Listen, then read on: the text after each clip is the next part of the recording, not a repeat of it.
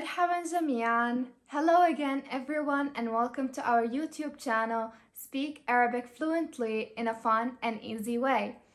In the last episode, we learned the most common greetings that Arabs use in their everyday lives.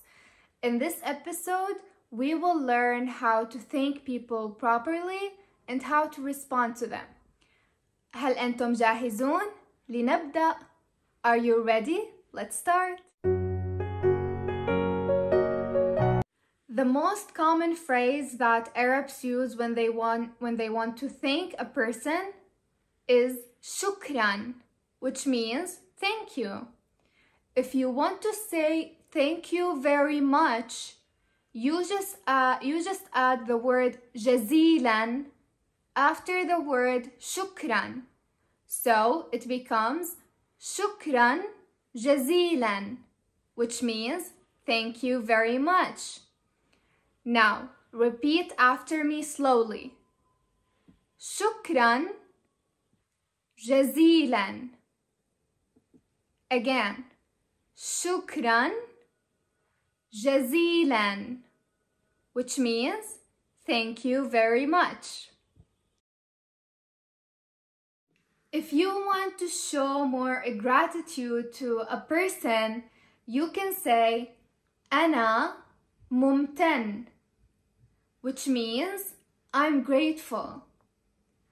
Repeat after me slowly. أنا ممتن. أنا ممتن.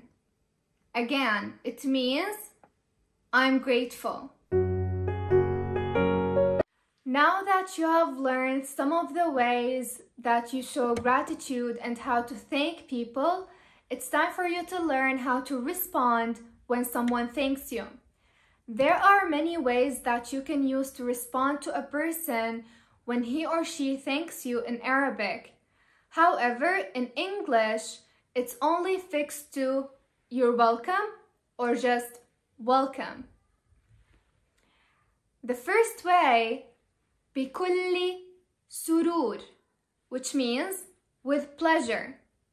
The second way, في خدمتك, a for males, or في خدمتك, e for females, which means at your service.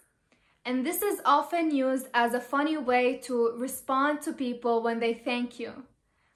The last one is لا شكر على واجب, which means don't thank me, it's my duty.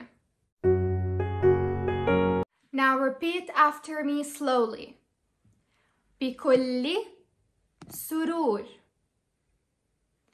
بكل سرور, which means with pleasure.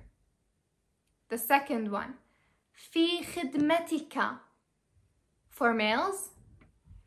في خدمتك, for females, which means at your service. The last one, لا شكر على واجب. Again, لا شكر على واجب, which means don't thank me, it's my duty.